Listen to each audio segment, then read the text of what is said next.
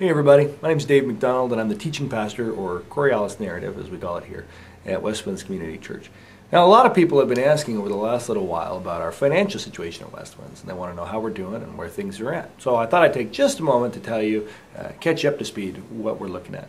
In the last 4 years, we've roughly cut out of our budget a little over $500,000 in an effort to spend a little more critically, a little more intelligently, and to reduce our amount of expenditures. Now, in addition, one of the reasons that we've cut a lot of our spending is because our income, by which I mean our regular weekly giving to the Westwinds Fusion experience, has been down quite a bit. Maybe 4 or 5 years ago, we had an operating budget of about $25,000 or $26,000 a week, and right now we're only bringing in about $14,500 a week, which is still a little bit underneath the budget of what we need regularly to keep Westwinds up and running, and going and making a difference, we believe, in the community of Jackson. Now, sometimes people ask, how come? Like, why has this happened? Why is giving down so much? Well, we probably diagnose it as being 3 big things. The first of which is the Michigan economy, that which we cannot ignore.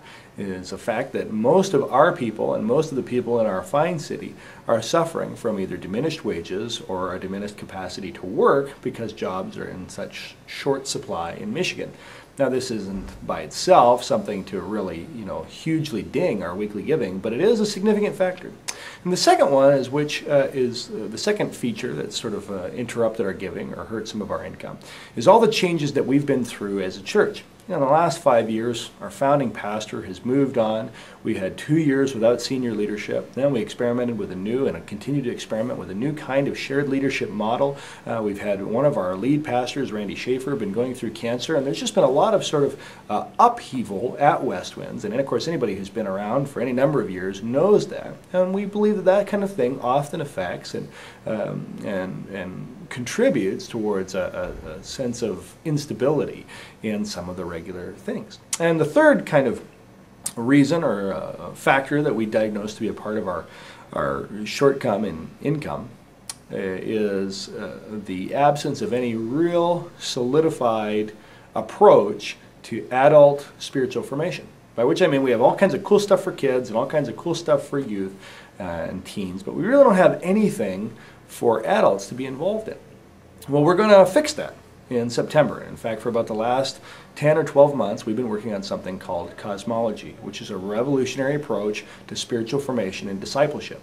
So a lot of churches do something big with small groups, or a lot of churches do something big with Sunday school classes or things like this. Well, we're doing something very significant with cosmology, wherein we're hoping to take every single person who darkens the door of Westwinds Community Church and teach them about 4 key areas of Christian spirituality, and to lead them in doing something for their soul, something for their church, something for their relationships, and something for their world. To just get people engaging the Spirit of God in the world around them in a new kind of way.